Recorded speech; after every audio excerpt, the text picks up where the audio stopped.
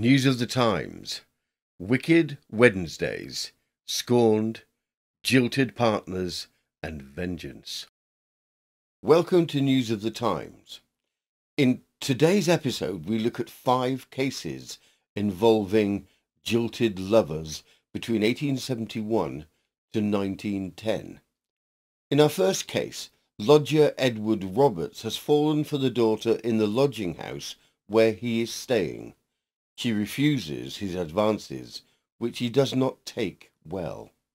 Our second case, from 1874, far less murderous, recounts the tale of a twice jilted schoolmistress and the financial payments she extracts from him.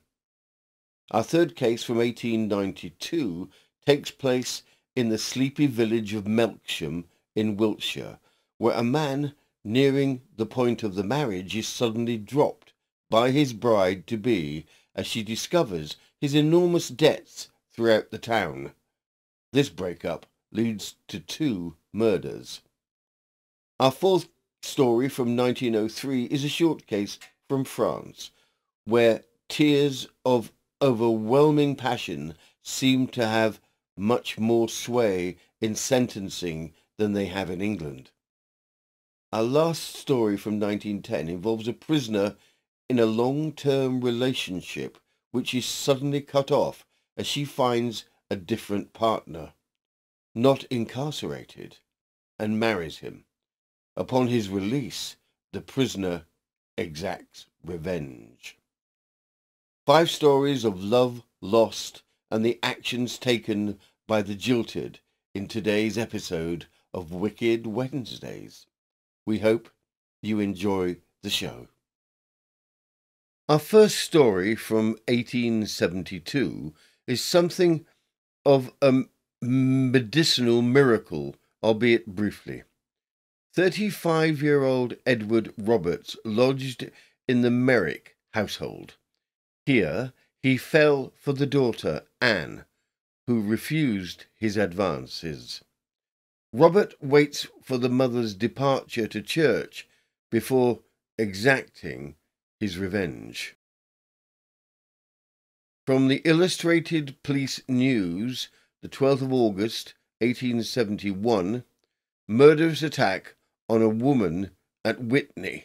On Thursday last week at Witney, Edward Roberts, gardener, about 35 years of age, was sent to the Oxford County Jail on the charge of attempting to murder a young woman named Annie Merrick by slicing off a part of the back of her head with an axe.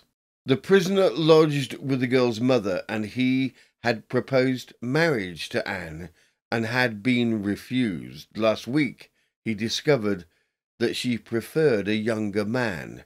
He swore that he would murder her.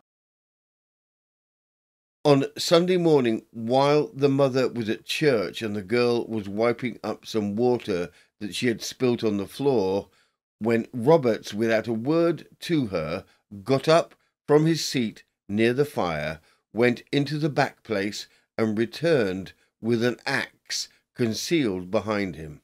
Holding the handle with both hands, he aimed at the back of Merrick's head, and such was the force of the blow that he cut off a slice of her head, scalp, bone, and brains.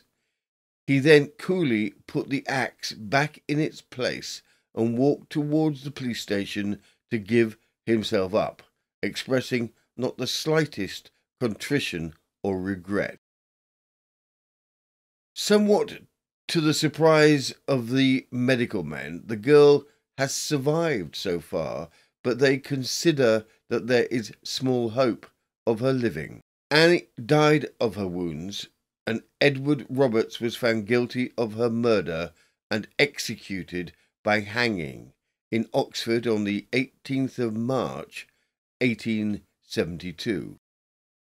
Our next story of jilted romantic partners does not end in murder, but is a window into the life of romance, promises, and breaches of promises in Victorian England. Agnes, a schoolmistress, has been asked for her hand in marriage and has accepted. He is a businessman, and it is a good match financially for Agnes. Everything is made ready, but then the groom-to-be gets cold feet and declines. This costs him. The groom pays the fine and then once again reconsiders. The bride-to-be forgives him, and the second round of marriage preparations takes place. From the Liverpool Evening Express, the 19th of May, 1874, a fickle pawnbroker and a twice jilted schoolmistress. A case of breach of promise, Agnes Brady versus John McEneran, is about to come before the Scotch Court of Session. The pursuer is a schoolmistress, lately of the Roman Catholic school Wiltshire, where the defendant is a tailor and pawnbroker. He is about 20 years of age and states that she gave up her situation some time ago in order to get married to the defender, who has, it is said, an extensive business in Wiltshire. All went well till within a week of the proposed wedding, when the pawnbroker changed his mind and informed the schoolmistress of the fact. She at once put her case into the hands of a solicitor, who, succeeding in getting matters amicably and privately arranged, the pawnbroker, it is said, paying over a sum of money for wounded feelings. Barely a fortnight has elapsed after this settlement when the pawnbroker sent a letter to the schoolmistress apologizing for his past conduct and expressing deep regret in the way in which he had broken off the match. He concluded with a prayer for her forgiveness, and a postscript stated that he would call the following day, and promised that if she would listen to his suit, he would shortly make her a dutiful and loving husband. The interview came off, and both agreed to let bygones be bygones, and Mr. McElleran proposed a trip to London. Miss Brady agreed to go, and they spent a fortnight in the metropolis and made large purchases for the wedding, which was now arranged to take place in a month. On their way home from London, the pawnbroker parted with his sweetheart at Liverpool, with she taking the train to Scotland and he the boat to Ireland, where he had some business to transact. Some uneasiness was experienced by her and by other friends of the pawnbroker at his not turning up at the time he promised to return from the sister isle, but all doubts of his safety were laid to rest by his recent reappearance in Wiltshire, where he brought home with him a young wife. The schoolmistress again put her case in the hands of a solicitor, and this time the damages are laid at £1,000, which is worth approximately £140,000 in 2024. Our next story, from the lovely county of Wiltshire, tells the tale of a man whose proposal of marriage has been accepted. The two are work colleagues in an asylum. Once the proposal has been accepted by the bride-to-be, the gentleman gives notice in his job, as he will be moving to a new location with his future bride to set up house. Alas, the bride-to-be, Florence Adams, has a change of heart and declines to continue with the marriage. Her reasoning is she discovers that he owes money everywhere. He owes money to asylum patients, asylum staff, and all over town. Florence abruptly breaks off the engagement and wishes no more to do with him. He receives this notification by letter. The gentleman, who we discover uses an alias, Louis Hamilton, in addition to his own name, John Gurd, is bereft at first, but then he is angry. Letters are sent to Florence of a threatening nature against herself and against members of her family. One confusing element of this case is the use of the two names, Louis Hamilton and John Gurd. Why has he two names he never made clear? Possibly it is related to his large number of debts accumulated. From the Warminster and Westbury Journal and Wiltshire County Advertiser, the 16th of April 1892. In order to render the affair more intelligible, if not more interesting, it will be necessary to briefly glance at the facts which led to such a shocking termination. The prisoner, a young man named John Gurd, alias Louis Hamilton, aged 29, and a native of Shaftesbury, some 2 years ago became an attendant at the Wiltshire Asylum at Devizes, and while here an attachment sprang up between himself and a female attendant named Florence Adams, also a native of Shaftesbury. They eventually became engaged, and Gurd, a fortnight ago, left the institution to get married. Last Sunday week, the banns were published for the first time at St. James's Church in Devizes, but the girl subsequently broke off the engagement and refused to see the prisoner again. He wrote, threatening to murder her if she kept company with or married another, and also threatened to murder some of her relations, whom he thought had poisoned her mind against him.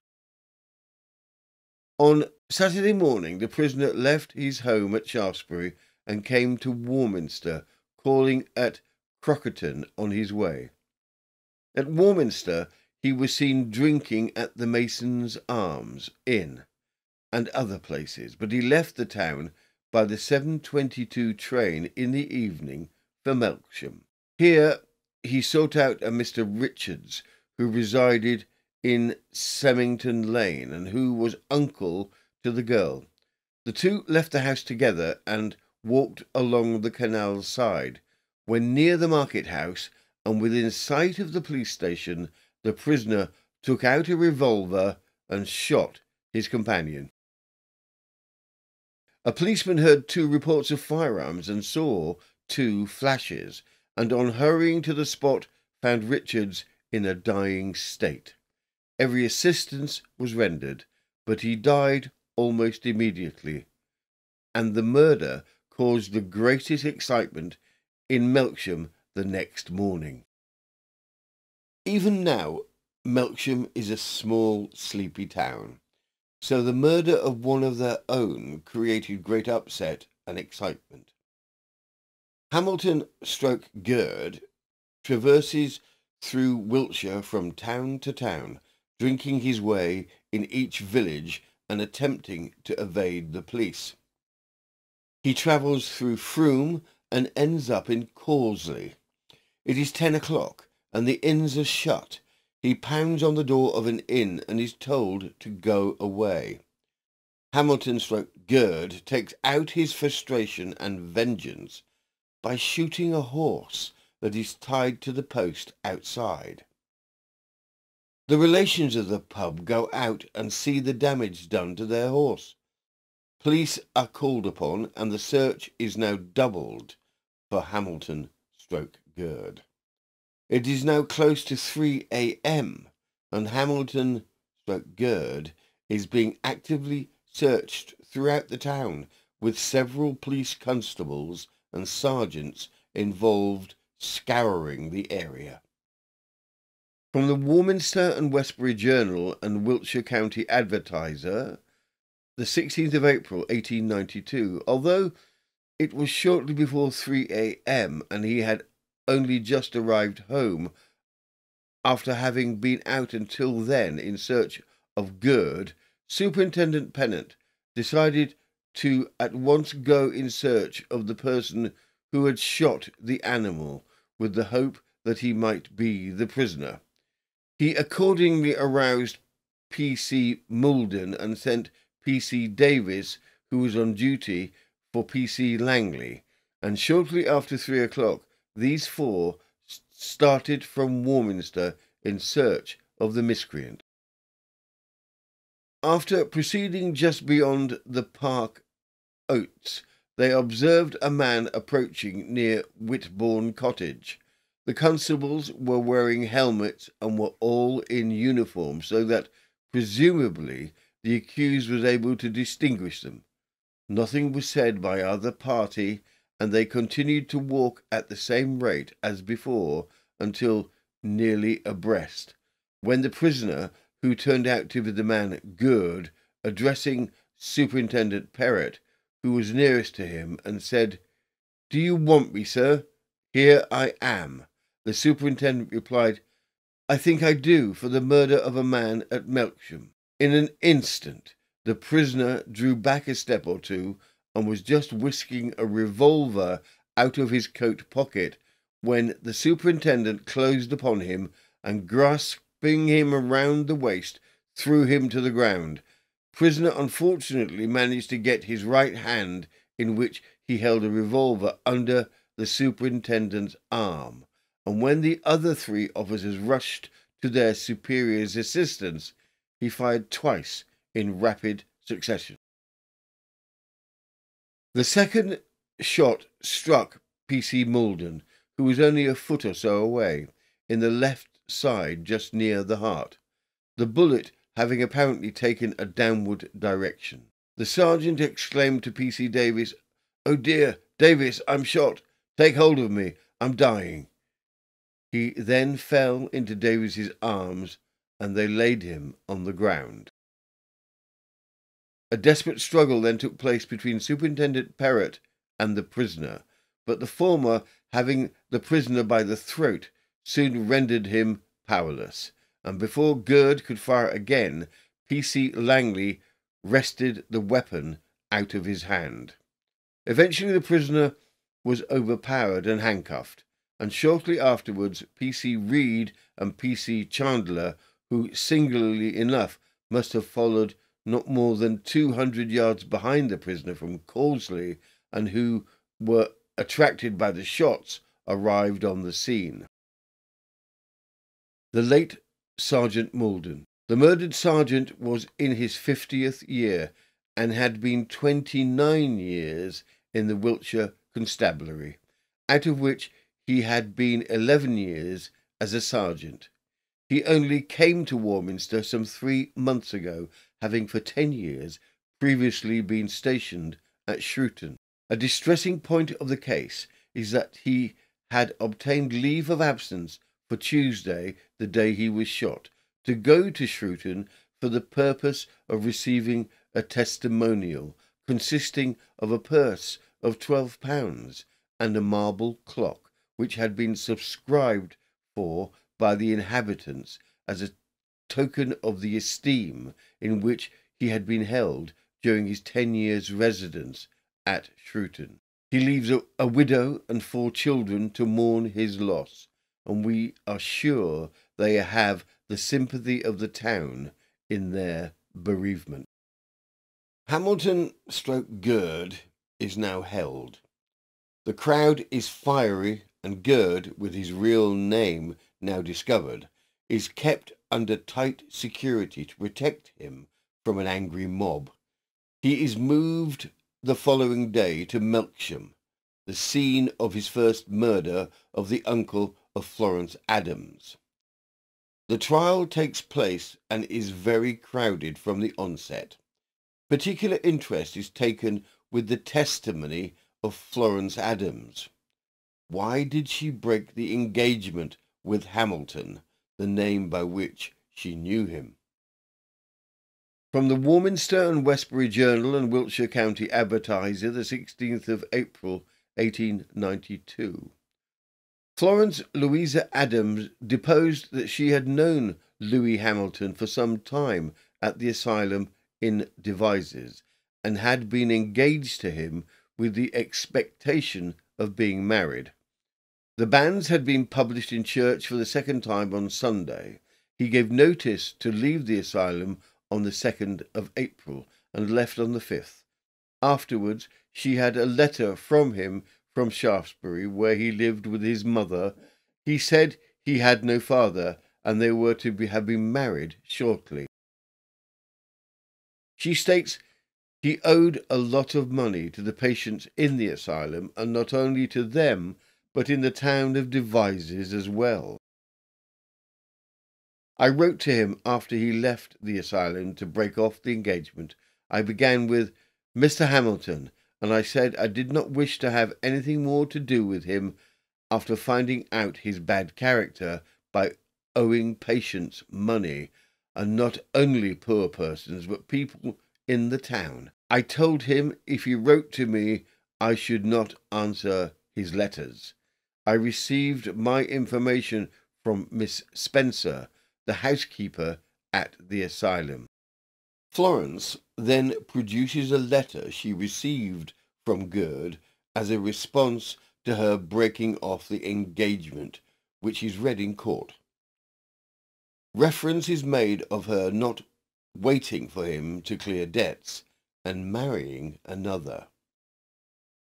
My dear Flo, please forgive me for taking the liberty of writing to you again, but do please read this before you throw it into the fire. Oh dear, I am broken-hearted, and I have sent this to ask your forgiveness. My dear, I know I am guilty, but it is through you, Flo, my dear, that I was in such difficulties. You know, Flo, my dear, or at least you must think that it has cost me a lot of money to do as I have when I have been out with you. Now, dear Flo, that I am ruined, you will look on me with scorn, but never mind. When I can, I will return to Devizes and pay every penny and follow you until the end of the world. I will have a bitter revenge some day, if not on you, I will on your old people or someone.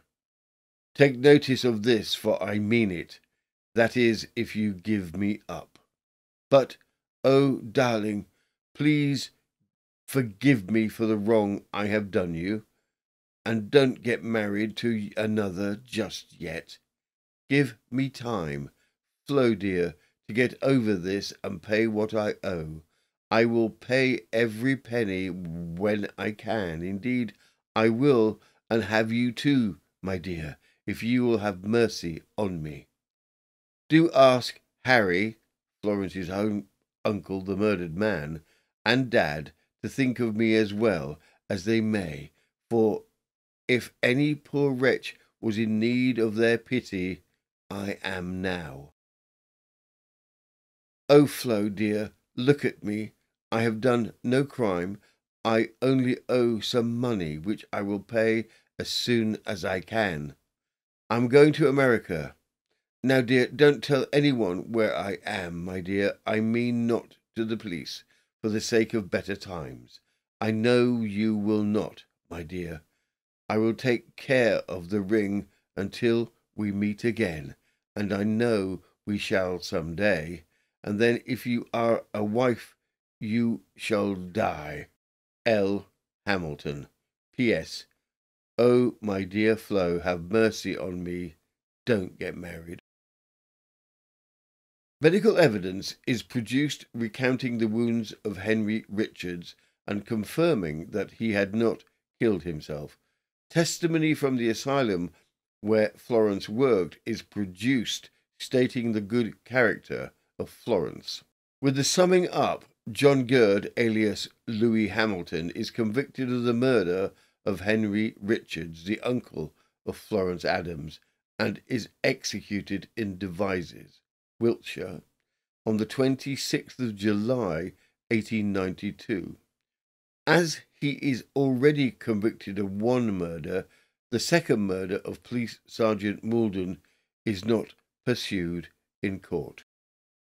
Our next case from France is a small news story. We include it as a contrast to English crime. Generally, we find in French crimes of passion a higher level of sympathy in the courts than we generally find for the same crime in English courts.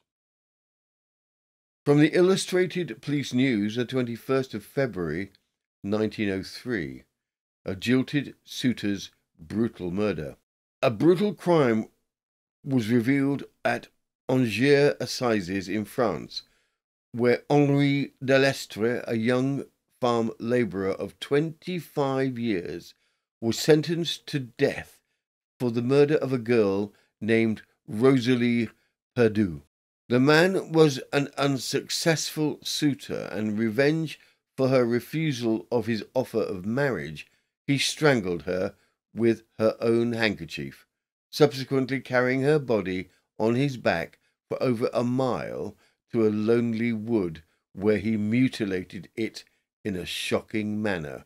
During the trial, Delestre wept bitterly and begged to be let go, saying that he was more than sorry for his crime. His manner entirely changed when he was sentenced. Our last story in this episode of Jilted Partners is from 1910. Thomas Craig is in prison, where he has been for some time. Throughout the majority of his time there, his girlfriend has stayed true to him. But then she finds another romantic partner and marries him. Craig, from prison, promises revenge upon his release, referencing Annie's dead mother. He is true to his word.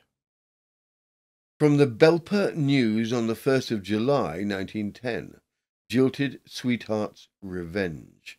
Murder follows a threat from prison. Thomas Craig, a minor, was sentenced to death at the Durham Assizes on Saturday for the murder of Thomas William Henderson, who had married Craig's old sweetheart while he was in prison. The evidence was chiefly remarkable as illustrating the prisoner's determination to being revenged for being jilted. The prisoner was courting Annie Finn, a young woman who lived at Barnard Castle in 1903.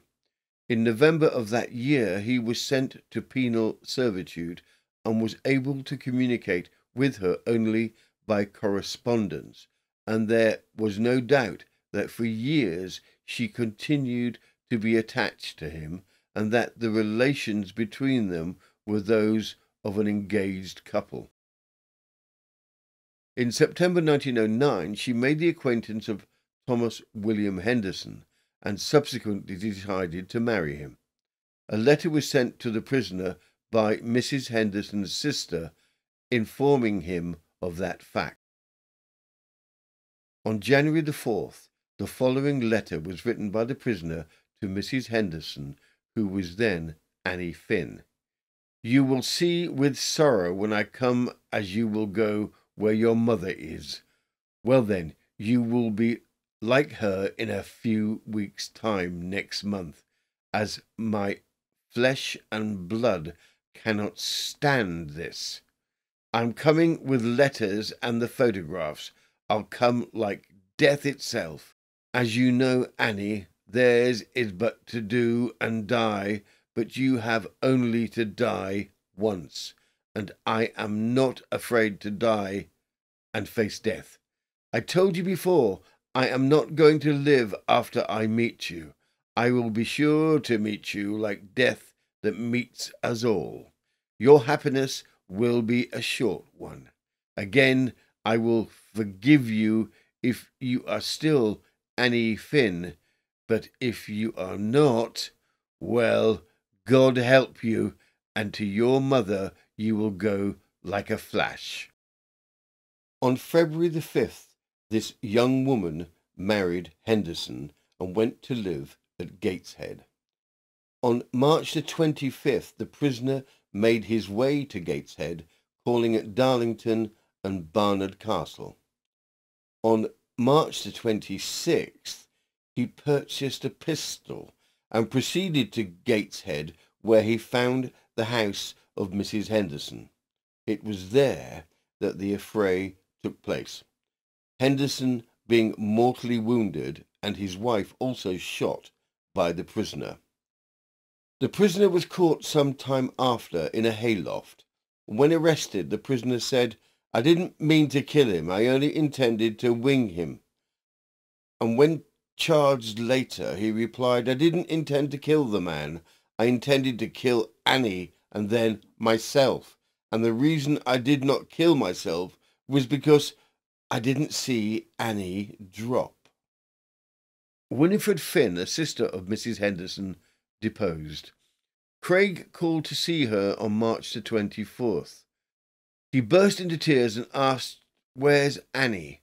Witness said she would not tell him, and Craig replied, "I have got to know that she's at Newcastle," and said he would search Newcastle and Gateshead streets until he found her, and that if she did not speak to him, she would know what to expect.